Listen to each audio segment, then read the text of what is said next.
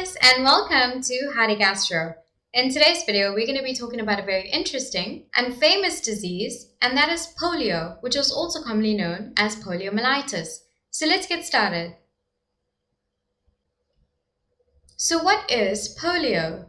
Polio, which is also commonly known as poliomyelitis, is a highly infectious viral disease that is caused by the polio virus and most commonly affects children under the age of 5 years of age.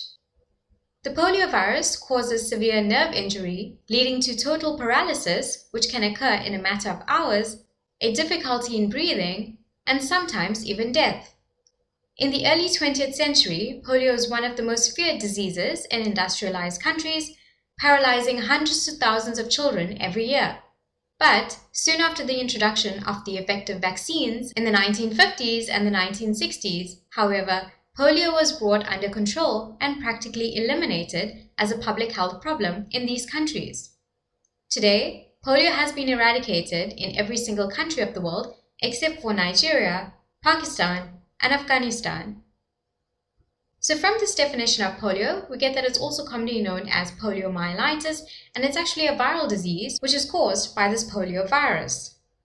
So it most commonly affects children under the age of 5 years of age, and this used to occur worldwide, and it was actually a serious public health crisis in the early 20th century. So the polio virus actually causes severe nerve injury, which leads to total paralysis in its patients, and they will also suffer a great difficulty in their breathing, and sometimes, in severe cases, death can actually occur. So the good news is that polio is practically eradicated from the entire globe, except for a few countries, which include Nigeria, Pakistan, and Afghanistan. So now that we know what the basics of polio is, let's take a close look at how one can contract the disease. So the poliomyelitis virus colonized the gastrointestinal tract, specifically the oropharynx and the intestine. Wild polio virus is spread through feces and saliva. It is primarily transmitted through a fecal oral spread and is an important consideration where sanitation is poor.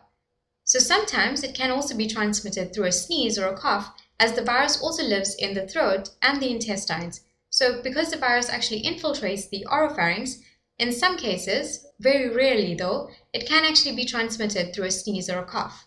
However, this is much rarer.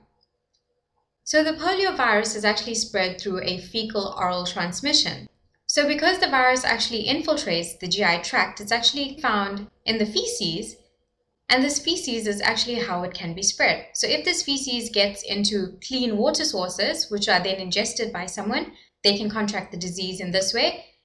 These feces can go on to contaminate crops or fruits and vegetables that are then ingested without being washed properly, and in this way a person can contract the virus. And of course, it can also be transmitted through somebody going to the bathroom and forgetting to wash their hands, or not having clear sanitary water in order to wash their hands, so the feces remains on there, and then they go on to prepare their food or touch their food, and they ingest the virus in this way. So these are all the ways in which the virus can actually be spread, and this is called a fecal oral spread.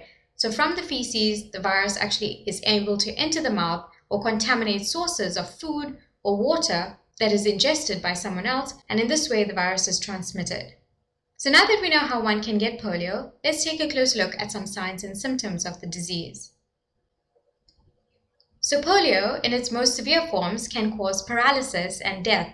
However, many patients with polio are asymptomatic or don't become noticeably sick. Polio can be broken down into a milder form, which is called non-paralytic polio, and a more severe form, which is called paralytic polio, that occurs in approximately 1% of cases. So let's explore the non-paralytic polio first. So signs and symptoms of the non-paralytic polio can last from 1 to 10 days, and these signs and symptoms can often be flu-like and can include a fever, a sore throat, a headache, vomiting, fatigue, and meningitis. So meningitis means the inflammation of the meninges. So these are the outer coverings of the brain. So these are the various signs and symptoms which affect patients who suffer from non-paralytic polio. So then we'll move on to paralytic polio. So about 1% of polio cases can develop into a paralytic polio. So paralytic polio leads to paralysis in the spinal cord, which means spinal polio, brainstem, which is referred to as bulbar polio, or both, which is called bulbospinal polio. So the initial symptoms in these patients are similar to those of the non-paralytic polio, but after a week, more severe symptoms will appear. So initially, these patients will also start off with a fever, a sore throat, headache, vomiting, fatigue, and a meningitis, but then they will go on to develop a loss of reflexes, severe spasms and muscle pain, loose and floppy limbs, which can sometimes occur just on one side of the body, sudden paralysis, temporary or permanent, and deformed limbs, especially in the hips, ankles, and the feet. So exploring these signs and symptoms further, I want you guys to keep this image in mind because this is a classic case of what the paralytic polio would look like. So this picture actually shows us which common muscle groups are actually weakened by the poliovirus. So we have the shoulder muscles, the muscles behind the arm, so there'll be weakness in straightening out the arm, the back muscles on either side of the backbone, sometimes the thumb muscles. They will also suffer from contractures causing tight cords in their limbs. They will also have trouble with muscles that lift the foot, muscles that straighten the knee, and muscles that straighten or bend the hip, or that spread or close the legs. So this picture actually tells us how debilitating the disease can actually be because it shows us which muscle groups are severely affected by the disease. So to keep in mind those symptoms again, we have meningitis, the flaccid paralysis, which are the floppy limbs, the loss of reflexes, paresthesia, which are the tingling in the legs, and severe muscle aches and paralysis.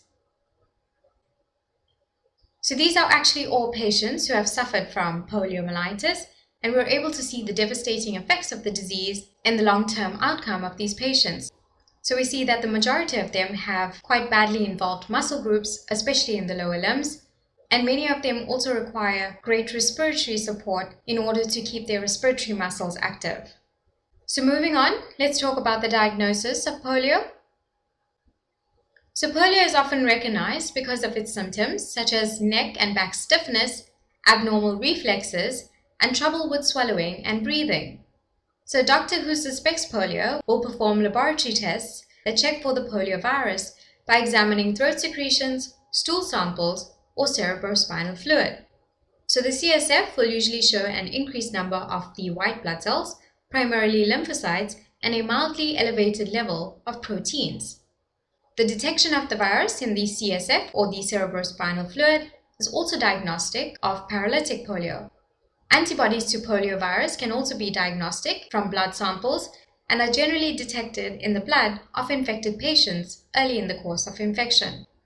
So the clinical supposition of poliomyelitis is done when the doctor examines the patient and specific signs and symptoms such as neck stiffness, back stiffness, abnormal reflexes, and trouble with swallowing and breathing can all point to a diagnosis of polio. But we will definitely require some laboratory tests, so samples of blood are taken, and here we can look for specific antibodies against the poliovirus. We can do throat secretions, stool samples, where we can look for the virus here, or we can even take samples of CSF and either look for the virus from these CSF samples or look for the increased number of lymphocytes or elevated protein levels in the CSF. And these are the various ways in which we can confirm the diagnosis of a poliomyelitis. And finally, let's talk about the treatment of polio.